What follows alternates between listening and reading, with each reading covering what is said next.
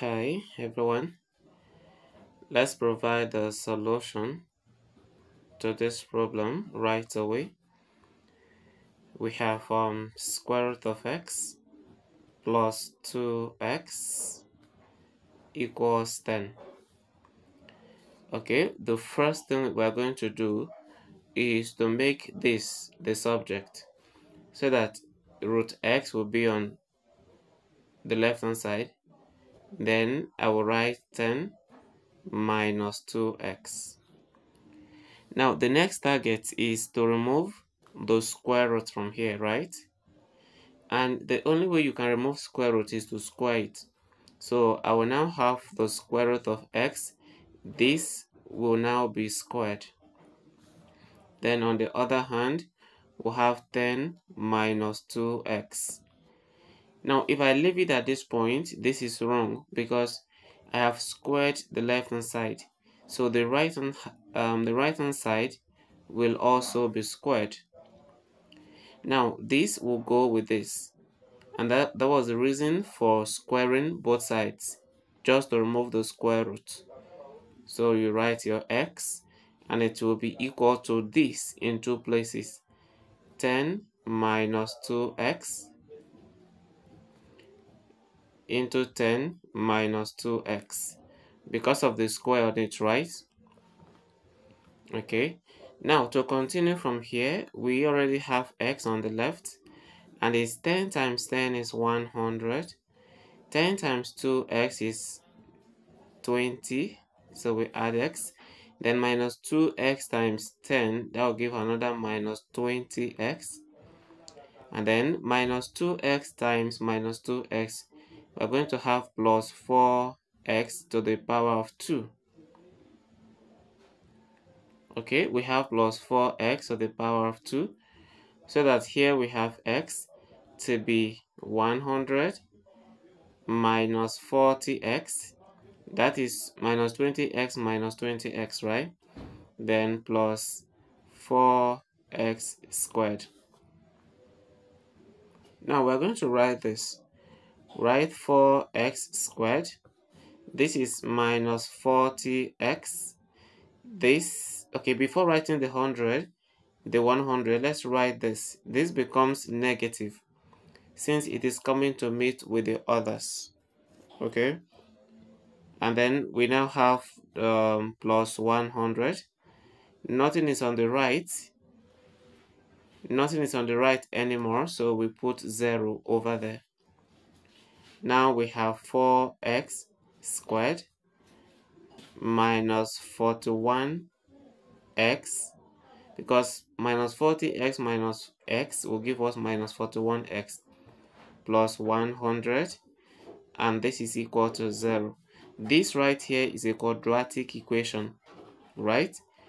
And this quadratic equation, we cannot reduce the equation because 41 cannot be divided by 4 without remainder, right? So let's use formula to deal with this. And the formula has a, which is going to be 4, the coefficient of x squared. It has b, which is minus 41, the coefficient of x. And then we have the c, which is 100, the constant. Now, what is the formula? The formula will be x equals, okay, we have minus b. X equals minus b plus or minus square root of b squared minus 4ac all over 2 times a. Okay, so what we'll do now is to just put in the values of a, b, and c. Okay, so our x will now be, in place of minus b, I'm going to have 41 because we have negative and negative, so it's going to be positive 41 plus or minus. Then b squared is going to be negative 41, and that is square on it, right? So you put in bracket minus 4 times our a is also 4, and our c is 100. Okay, we'll now divide by 2 times 4. Right, let's continue.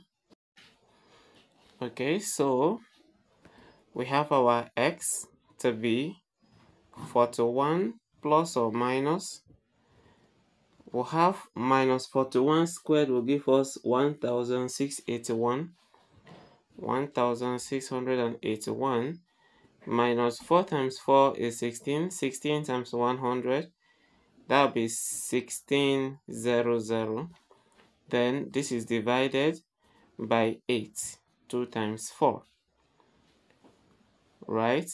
Now our x from here is 41 plus or minus 1681 minus 1600 will give us 81. Then we divide by 8.